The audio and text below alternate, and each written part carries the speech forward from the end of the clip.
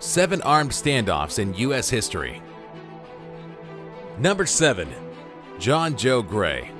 The longest armed standoff in U.S. history ended in 2014 simply due to lack of interest. Joe John Gray from the town of Trinidad near Dallas, Texas, was arrested in 1999 after being pulled over for speeding. Upon approaching the car, officers saw high-powered rifles and anti-government materials, but Gray refused to get out. Instead, when troopers tried to remove him from the car, he bit one of their hands and went for his gun. Gray was taken into custody and immediately posted bond. He refused to have his day in court and instead hid on 47-acre property for 16 years with his family, where he vowed to shoot any member of law enforcement who tried to make him leave. The years rolled on, and the district attorney dropped the charges in December of 2014. However, for reasons unknown, no one ever bothered to tell the county sheriff or even the Gray family. Another year would pass before, and for the first time this century, Joe Gray was once again a free man. Number 6. Ammon Bundy.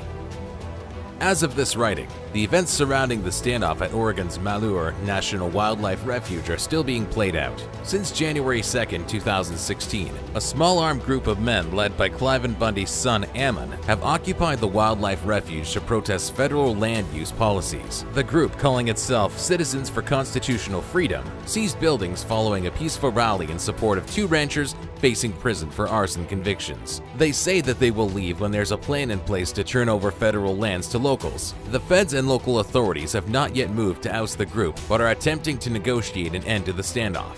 This is the latest flare-up of tensions over federal management of Western lands. While ranchers and other residents object to what they believe are unfair rules, environmentalists say mining, logging, and ranching have all but destroyed public land and left a legacy of pollution for taxpayers to clean up.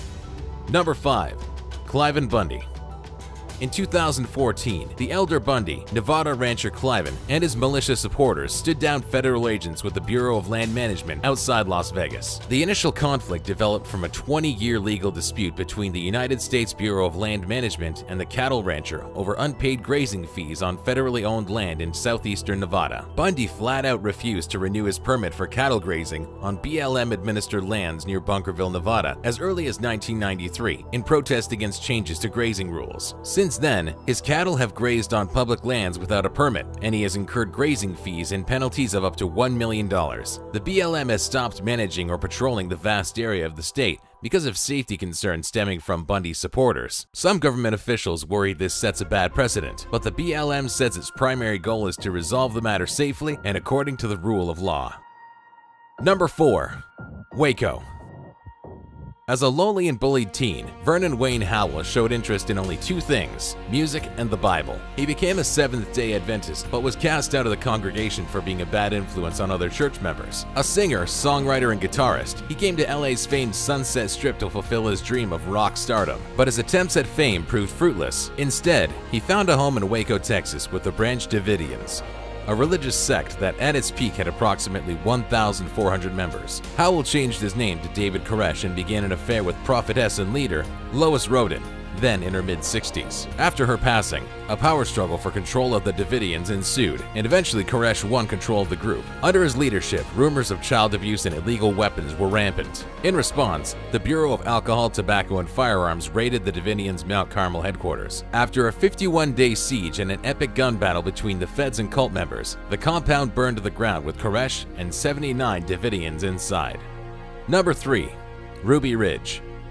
In the 1980s, Randy Weaver moved his family to northern Idaho to escape what he saw as a corrupt world on the brink of destruction. He was already on the radar of federal agents who began investigating the Army veteran for possible ties to white supremacists and anti-government groups. He was also eventually suspected of selling sawed-off shotguns to a government informant. He holed up on his land with his family for a decade before a team of U.S. Marshals, scouting the forest to find suitable places to ambush and arrest Weaver, came across his friend Kevin Harris and Weaver's 14-year-old son Samuel. A gunfight broke out.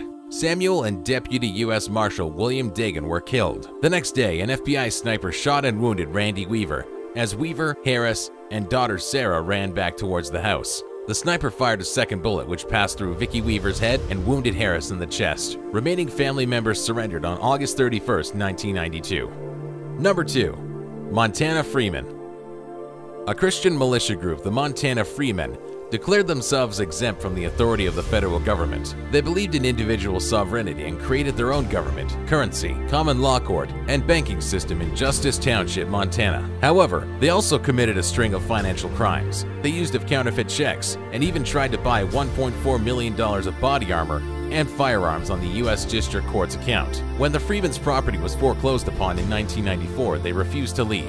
In 1996, when the FBI stepped in and arrested 2 of the group's members, an armed standoff occurred, which ended up lasting 81 days. Eventually, the siege ended without violence. Leader Leroy Schweitzer was convicted of conspiracy, bank fraud, mail fraud, wire fraud, false claims to the IRS, interstate transportation of stolen property, threats against public officials, armed robbery of a television news crew, and firearms violations. He received a 22-year sentence for 25 convictions and died in prison in 2011. Number 1. Wounded Knee.